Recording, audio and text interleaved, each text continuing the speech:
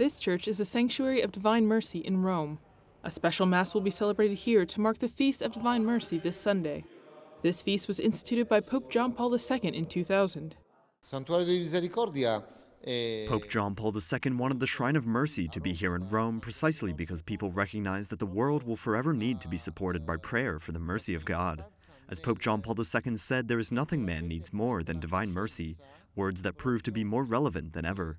The feast is celebrated every second Sunday of Easter and comes from the revelation St. Faustina Kowalska received in the early 1900s. This year, Pope Francis will celebrate the Divine Mercy Mass in St. Peter's Basilica. This year, there was a plan for Pope Francis to gather all of the missionaries of mercy here in Rome. During the Holy Year of Mercy in 2017, the Pope appointed more than 1,000 priests around the world as missionaries of mercy. These priests are able to forgive all sins wherever they are and wherever the bishops ask for their help.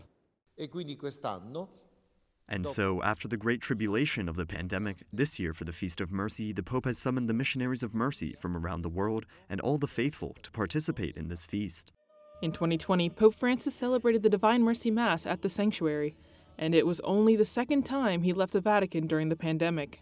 This year, the Pope is inviting the missionaries of mercy and all the faithful to live out this feast after 2 years of the pandemic.